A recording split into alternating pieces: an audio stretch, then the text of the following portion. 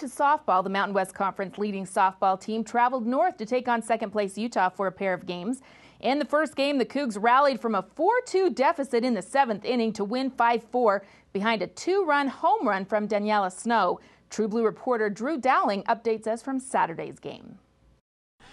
With the victory here yesterday, BYU only needs one more win to take the Deseret First Dual title, and the softball team attempted to do that here today.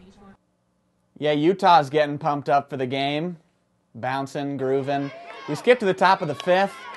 That is Stephanie Hopkins singling to right, getting on base for the Cougars as they trail it 2-0 at this point. Then Monica Gonzalez trying to advance a couple runners. She is unable to do so. And BYU continuing to struggle offensively as Amanda Vance flies out to center, stranding a couple runners and blowing an opportunity. We go to the bottom of the 5th. Utah trying to put the pressure on. Megan Kraus grounds out. Good defensive play by BYU. And then it's Diana Phillips.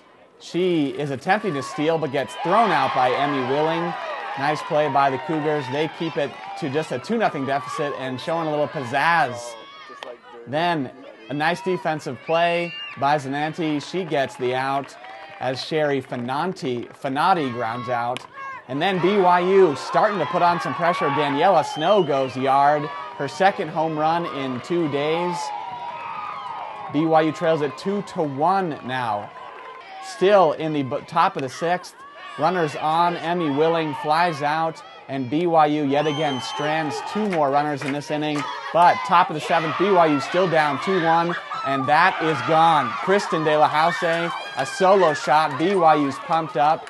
BYU would tie the game right there, 2-2, and they would exchange runs in the 8th inning.